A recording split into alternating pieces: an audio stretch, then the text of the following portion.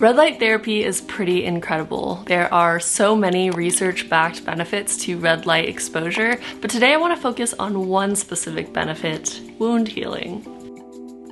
The reason I'm especially interested in this benefit is because I have quite a massive scar on my back. So I've been looking for non-invasive, non-aggressive ways to help speed up wound healing with the mechanisms within my own body, and red light therapy is perfect for that. There are more aggressive lasers that can help kind of burn off the pigment, but red light therapy is really cool because essentially these wavelengths of light are able to penetrate your skin cells to the perfect depth to actually change their behavior in a way that light that is a shorter or longer wavelength is not able to do. Researchers believe the mechanisms of action behind the improved wound healing have to do with improved oxygen and blood flow, as well as the increase in collagen production that has been shown with red light exposure, as well as increased cell proliferation. So our body is literally making more cells more quickly, and of course that helps us rebuild the skin and just heal the whole wound environment. So for the past 30 days, I have gone to the red light therapy near infrared sauna at my local gym, sat my booty in front of that light for about 20 to 30 minutes a day. Obviously, this review is a mixture of both the red light therapy benefits and the sauna benefits because I could not separate the two. So keep that in mind. There's the confounding factor of there being heat while I'm doing this, which also increases blood flow and has a number of other bodily benefits. But I'm gonna link a bunch of citations down below that really focus on the wound healing properties of red light. That's what I'm most interested in. By the way, I'm Robin and welcome to the Science of Self-Care. On this channel, we talk about all things science, self-care, and wellness, and I always leave citations below every video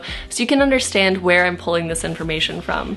So this is my scar. I cannot personally look at my scar because it's in such a weird place that Let's take a look at this before and after because I have not really looked at these photos. I've had other people take them of my back. I haven't looked at them and compared them side to side, so let's do that right now.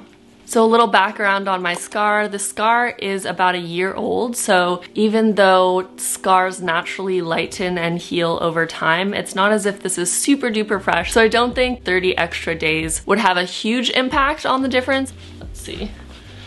There's just a lot less redness, and it looks like the texture of my skin has also improved.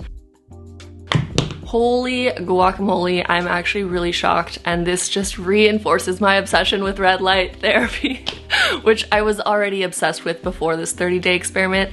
I'm really excited to hopefully in the next year acquire a giant red light that I can use at home. Right now I only have access to the red light at my gym and a face mask, which I did an in-depth review on if you're interested. I would love to know if you've ever used red light therapy, if you have any devices at home or at your gym that you use regularly. Share your experiences with red light down below, and if you're interested in hearing about my experience using a red light therapy face mask for 2.5 years, then watch this next video. Thank you guys so much for watching, and I look forward to seeing you next time.